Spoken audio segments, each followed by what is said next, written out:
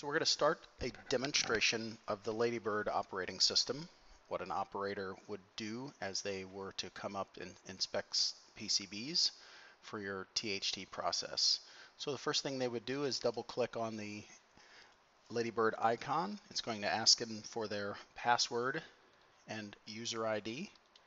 This way all of the inspection tests and results will be tied to that operator doing the inspection.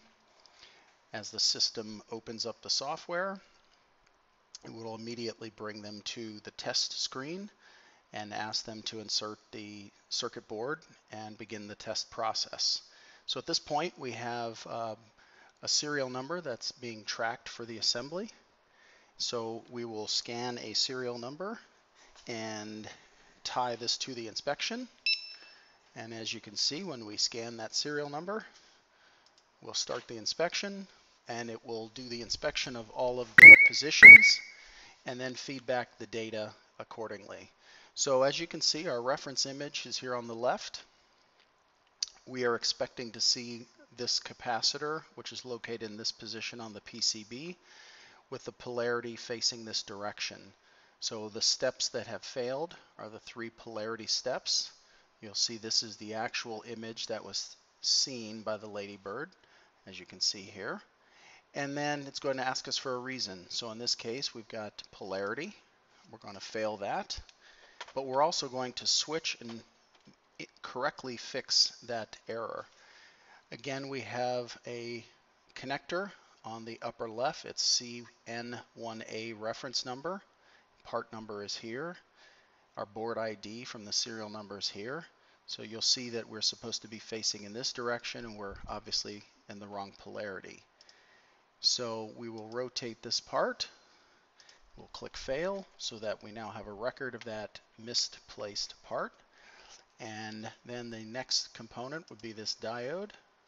Again, it is also failing for polarity. The 2 steps of polarity that you can see on the reference image here are looking for 2 gray spaces here, and there are no gray spaces found in this location, so we'll fail that for polarity. This next component is a CN5A. It is supposed to be pink. It's actually orange. So we're going to click for the wrong part so that we identify that it has been placed incorrectly. And clearly what has happened is these 2 components were misplaced accidentally. So we'll fix the proper location for CN6A to be the right color. We will indicate wrong part, fail it.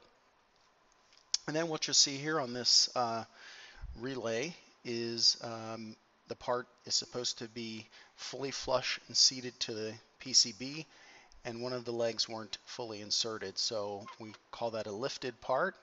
At this point, we'll indicate it as lifted. We'll click fail, and now the close button becomes fully active.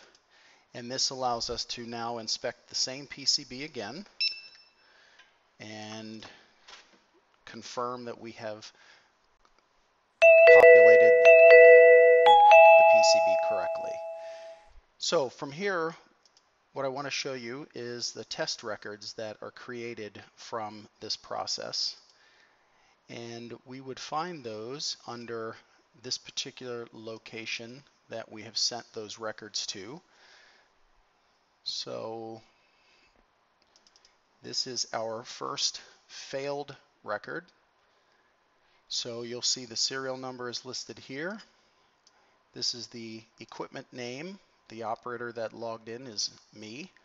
The result is fail, time date stamp, and then each of the components are listed as the reference designator, the reason it failed, and then the steps that were seen by the Ladybird. So all of these are captured for this particular serial number as a fail, but since we fixed the assembly and reran it through, you'll see that the same serial number with a different time date stamp is indicating that now this serial number has been populated correctly and the result is pass. So this gives us a closed loop feedback from the errors that were presented to the Ladybird and the fixing of those errors prior to wave soldering, and ultimately sending in to the wave solder a correctly assembled board.